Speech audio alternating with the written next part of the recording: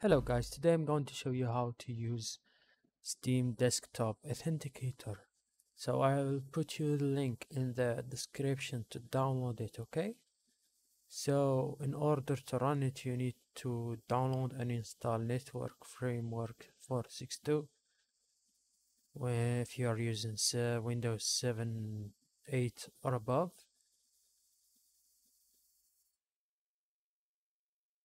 And follow these steps.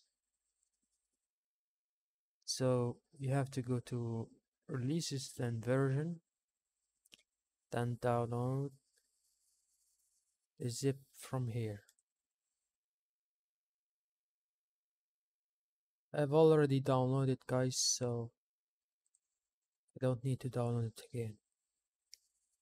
So now you have to go to file and extract it. Make a file for it. Name it whatever you want, like Steam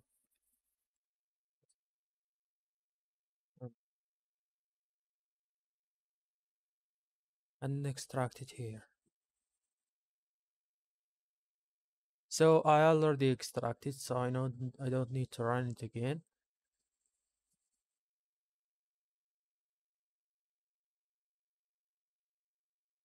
So in order to use it, you have to set up your passkey for everyone using your PC. Even if you're the only one using this PC, I recommend you to set a passkey to avoid some hackers getting your Steam account. I already set the passkey, so I don't need to set it again. So in order to set up a new account, go to set up new account, then put your username here and your password here, then click login.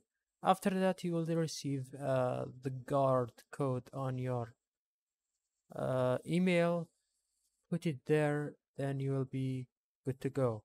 After that, in order to confirm trade ups or anything like that, you have to click to view confirms, wait it to load, click refresh, then click the order like usual on phone, then click accept or decline or anything you want.